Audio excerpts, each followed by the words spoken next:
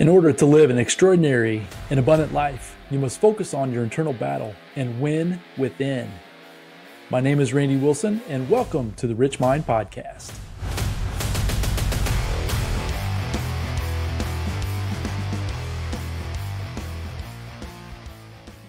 All right, everyone, welcome back to the Rich Mind Podcast. And today we're going to talk all about comfort zones. Comfort zones. And today I have a returning guest. I have my wife, Staci Wilson, which I know is going to be a fun conversation because I think that we both have issues with staying around and sticking in comfort zones and how that sometimes has probably held us back. Sometimes it's kept us from achieving greater things than what we want or that we really have in our own life. But at the same time, I don't think they're good or bad. I just think that as long as you manage them, it's probably the best way to go. So as I mentioned, I have my wife, Staci Wilson, here with us today. So Stace, say hello to everybody. Hello, everybody. Excited to be here today and talk to you again. Why are you laughing? Because that's much better this time. So you're getting so much better. So, the first few times, folks, you've probably heard Staci on the episode or podcast a few times, and she's a little subdued, little, I don't know. What's the right word? Reserved. That's a great word. You are very reserved when it comes to recording on the podcast. But today, let's talk about comfort zones. And I know I mentioned it to you as the topic, and your response was, "Oh dear." Why is that? Why is the term or the topic of comfort zones? Why does that trigger you a little bit?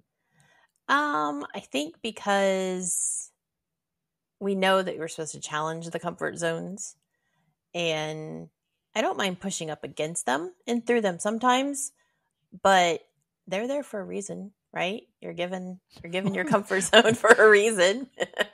It feels like it, at least. Is it a comfort zone that you've described or that you've decided is a comfort zone, or is it something that's been passed down to you from other people? That's kind of, to me, where the disconnect comes. I think where I am now is a comfort zone that I've decided.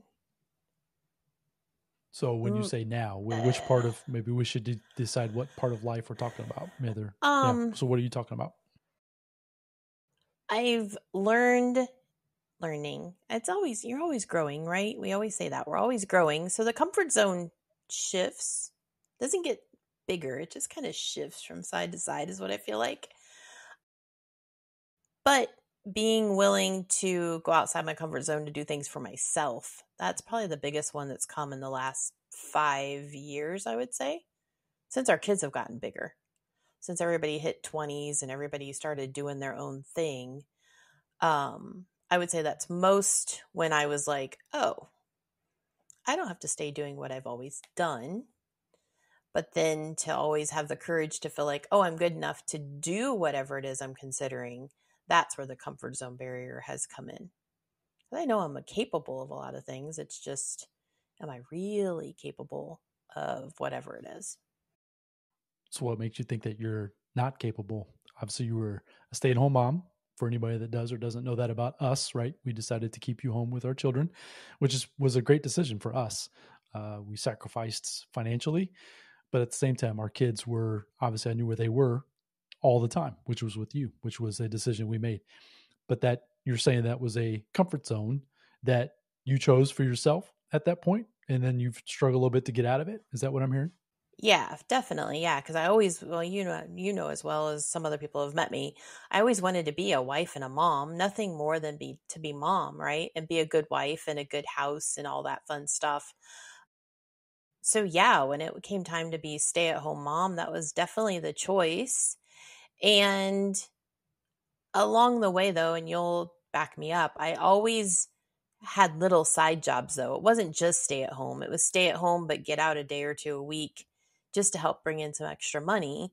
So I was able to dabble in a whole bunch of different backgrounds up into the point when the kids were getting into high school and all that. I didn't take my first real full-time job.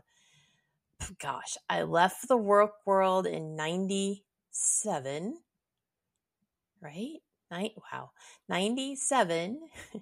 And is that right? 12, 5, 97. Yeah, 97.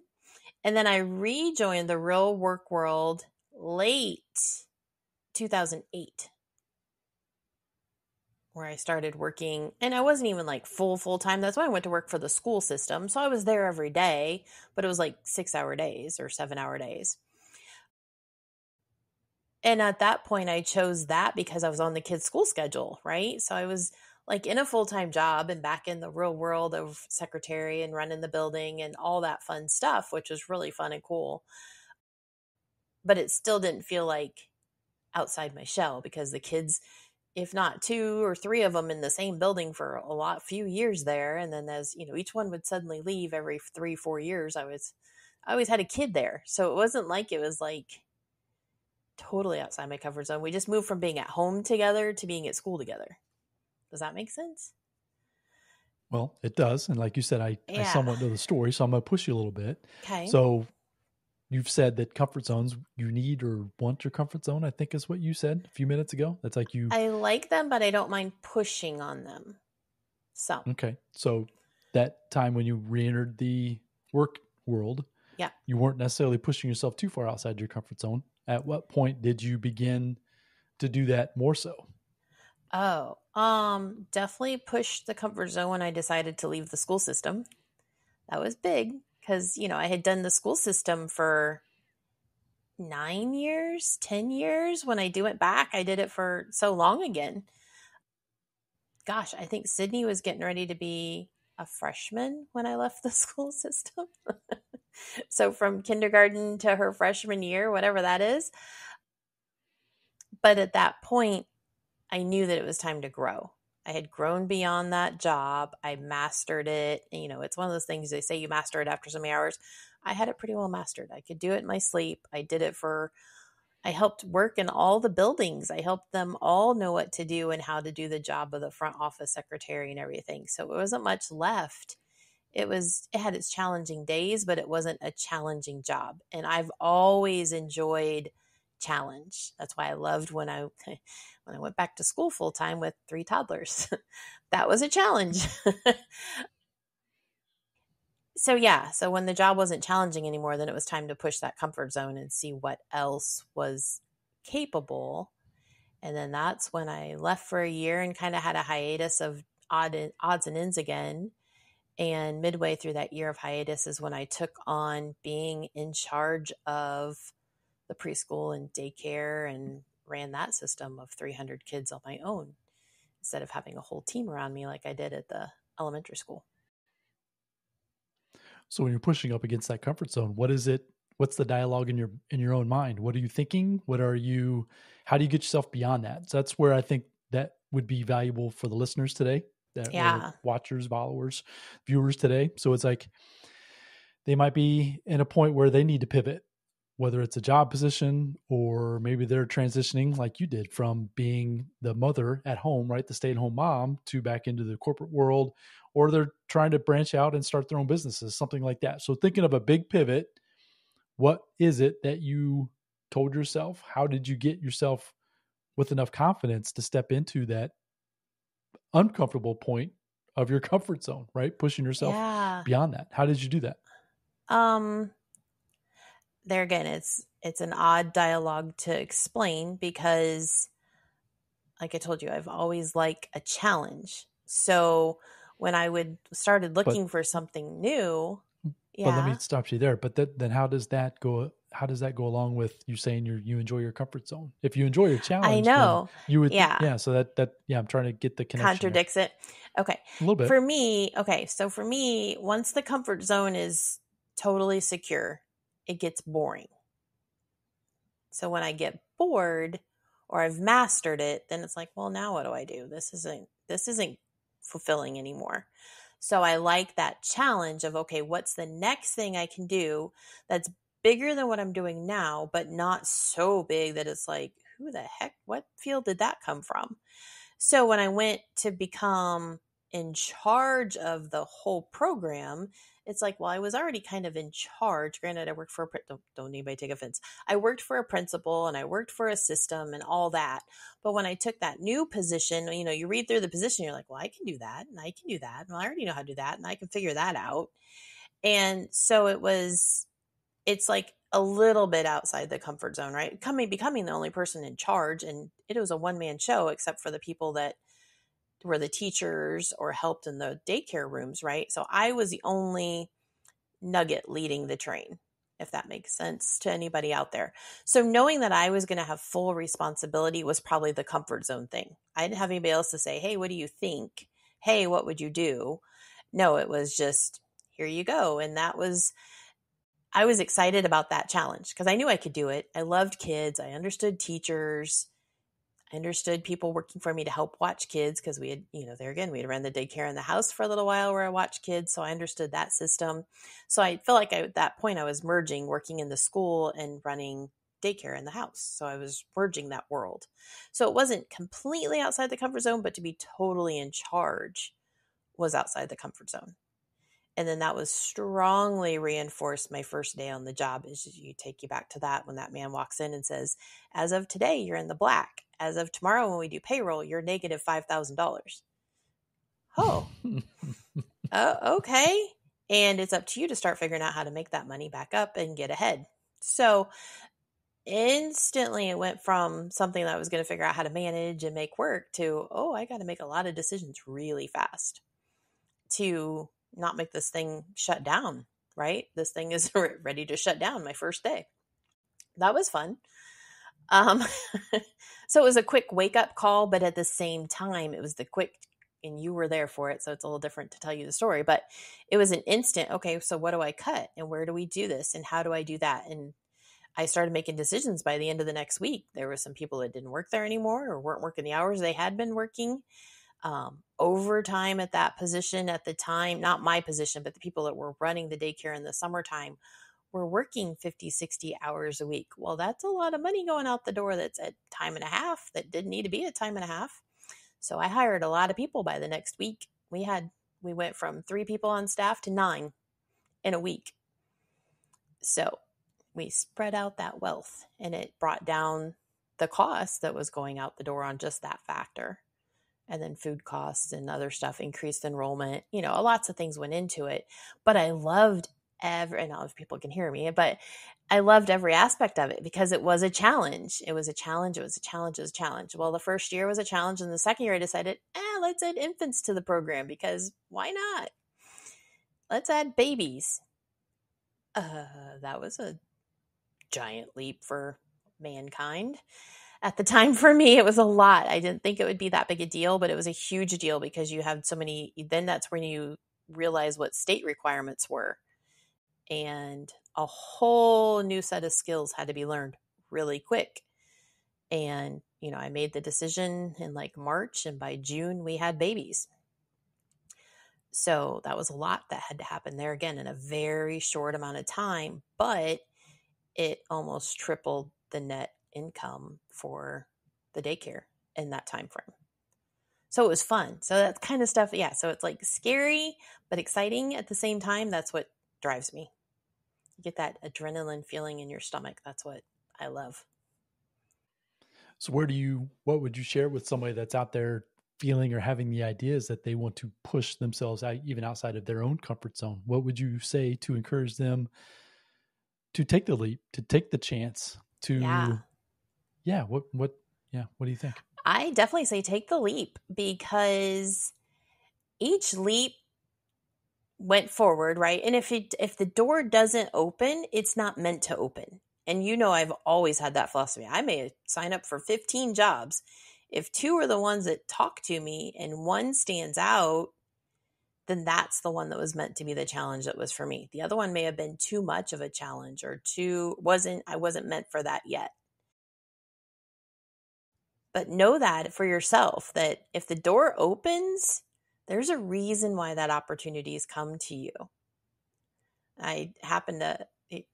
I follow somebody that actually got a quote from her today, a text from her today that said, If the opportunity has come your way and you are enthused by that opportunity, it is meant for you right now. Go for it. It may not be easy, it may not be fast, but if it's come to you, it's meant for you. And so when you hear that or read that, and that's how I've always kind of went with jobs. If the job came my way, it's meant for me. Okay, let's do that. And when it became boring and dull, then it wasn't meant for me anymore. So now it's the next exciting thing to go try.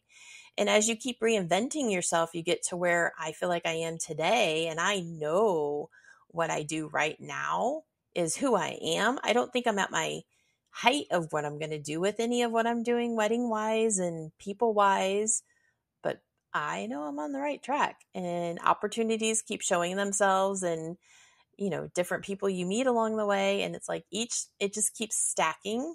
So each job has stacked, whereas right now deciding to run the business and be in the business and all that, it just keeps stacking. So if you allow the open doors are meant to walk through. They're not meant for you to close them.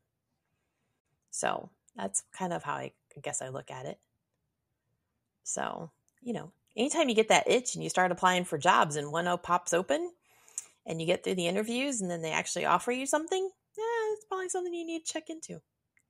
Or you decide to start your own business, on the side or full on. I don't know. Either way, if it shows itself, then it's worth taking a look at. See Love where that. it takes you. So because you never know. Uh-huh. So we won't go too much longer here. But I was just curious then it's like, so you're pushing yourself now. I know this because of, obviously I'm in close proximity to you. Talk about having the courage to put yourself out there in the world and have dialogues with strangers and post on social media and all that anxiety that gets produced based on that comfort zone that for the longest time, you kind of pushed back on it, I would say. But even jumping on and doing this with me today, right? You weren't necessarily sure that it was something you wanted to do. But now that you've done it a few times, you're like, yeah, I can definitely do that. Talk about that just a little bit as far as how you're pushing yourself even today outside your comfort zone, how that's growing into, who knows what it's going to be at the end of the day. But at the same time, it's a lot of fun. Yeah. Right now it feels like it's daily, a few times a day that I have to push that comfort zone. It's a feels risky to put your own self out there. It's easier to stay behind the scenes and run somebody else's business, because if it goes flop, it's on them, right? It's, well, your business didn't work. I'm going to work down the street now. But when it's yours, one, you don't want it to flop. So that's always if anybody's honest, it's always in the back of your mind. What if it doesn't work out? What if it doesn't work out? Well, I've tried enough things that didn't work out, but maybe it didn't work out because it wasn't meant for me. So there again, the door closed for a reason, right? So yeah, right now putting myself out there every day is a lot, especially on social media, because as much as people probably aren't 100% paying attention, there's enough people that are. And so do you look crazy? Do you look smart? Do you come across as, I don't know, whatever you're wanting to come across as? And the thing I'm learning is it doesn't matter. If I come across knowy, it's because I am knowy about that thing. If I come across as goofy, it's because I'm being myself, and I'm usually kind of goofy. I like to have fun. I like to do silly things. I like to make you chuckle once in a while. And, so it's those kinds of things. It's not being afraid to, and I'm working on it, go live like we are right here. This to me is a little outside the comfort zone. But at the same time, when I'm able to be honest and just give what I'm thinking and how I feel like I'm hopefully reaching and helping somebody else. And on social media right now, that's what I'm trying to do. That's why I encourage you to put me out there the way, I know you're helping me do it, but put me out there in ways that you know me. You're best at reflecting who I am all the time. So But when I do go live or I do put my own posts of the kids or my own post or whatever, it's genuine. And I want people to know that what I'm putting out is genuine me, whether it's business related, fun related, inspirational stuff. I love inspirational quotes and pretty pictures and stuff like that. So when you see that, that is genuine me. That's something that I saw this morning and I'm like, oh, I love that. I'm going to share it because it's important to make somebody else smile. If I can make someone else smile and feel good, then my mission's accomplished. I appreciate you sharing your wisdom today. Yeah. That's where for me the comfort zone, it's there, but it's meant to be pushed against, and if it works out, fantastic. If it doesn't, like I've been told, what's the worst thing you have to do? Go back to do what you're already doing? Oh, okay. Well, I'm already doing it. So that's fine. Love it. Yeah. So folks, hope you found this message valuable. We were trying to discuss and figure out what would be a good conversation that we could have today. And comfort zones is what came to my mind. And as I mentioned, hopefully you found the message from Staci super valuable. We both, and I would say we all, have our own comfort zones. I talk a lot about triggers on the podcast.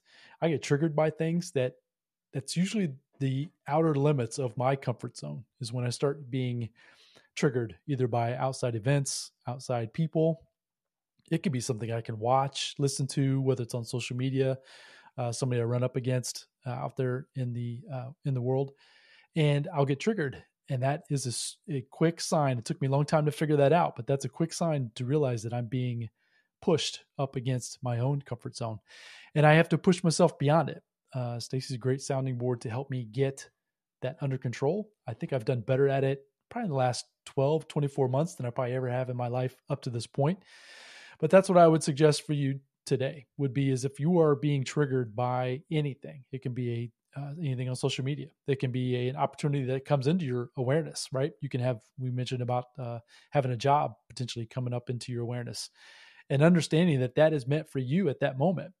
But if you're being triggered by it, if it's pushing up against your comfort zone and it's making you feel uncomfortable, my guess is that it's time for you to maybe push into that comfort zone a little bit. That's been our experience. And that's why I wanted to give Staci explain how it was in her own words before I kind of gave you what I thought about it. But I would agree with everything she said. When you get pushed, it's going to trigger you with some different thoughts, some different feelings. And it's having the courage to step into it and know that everything's going to be fine at the end of the day. Worst case scenario. And that's really, we used to do that as well. We would worst case scenario decisions, big decisions, life decisions as we were getting early on in our marriage, that we would worst case scenario it. And a lot of times the worst case scenario is we would just go back to the way it was, or we could always fall back to the way it was. And honestly, at the end of the day, that wasn't always too bad. It was always just trying to push ourselves beyond that a little bit further. So Stace, I appreciate you jumping on. Is there anything else you want to share before we hit close out here on this episode? No, just be open to new things. New things aren't always a bad thing. So just go for it. So I will say this, there obviously is a lot of chaos going on, and whether you're watching social, whether you're watching TV, it doesn't matter where you get your information from. It could be your neighbors for that matter. But with that chaos is going to bring opportunities for those that are able to see them. Once again, it might push you outside your comfort zone. But if you get educated, if you get yourself around the right people, if you find different ways of looking at those opportunities and see them as opportunities, I'm telling you, if you're in the right place at the right time with the right mindset, you're going to be able to jump on top of those opportunities and really take control of them, which is what I wish for you. That's what I'm looking for in my life. I know Staci is as well in our family. So work on your mindset, work on your thoughts, work on your beliefs, work on your comfort zones. Push yourself every now and then outside of your comfort zone and see what reaction you get physically, mentally. And I tell you, if you do that enough times, you're going to get better. Your mental muscle, your emotional muscle is going to be flexed to the point where you're going to be able to challenge or handle bigger opportunities as they continue to arise in your awareness. So I think we're going to close it up there. I finished that thought. Stace, appreciate it. Yay. No problem. Thanks for having me on again. Absolutely. Folks, go out there, have a fantastic day. I look forward to bringing back Staci and another guest sometime very soon. Hopefully you're enjoying the Rich Mind podcast. I'm trying to find as many fantastic guests, bringing back on past guests as well. If you would take a moment to leave me a review out there on the podcast platform of choice, that would be greatly appreciated. You can also check me out on YouTube as well. If you would prefer to watch this on video, they're also available on YouTube at Randy Wilson is my YouTube channel. So take a minute, if you would, and leave us a review. Leave me a comment. Let me know kind of what you think with the things that you're resonating with, things that you would like to see improved. And I'll do my best to try to deliver as much value as I possibly can moving forward. So go out there, as I mentioned, have a fantastic day. I look forward to coming back with the next episode again very soon. Until then, bye now. Thank you for joining me on the Rich Mind podcast. And remember, your external world is a reflection of what's going on inside of you. So focus every day on that internal battle and win within. Until next time, my friends.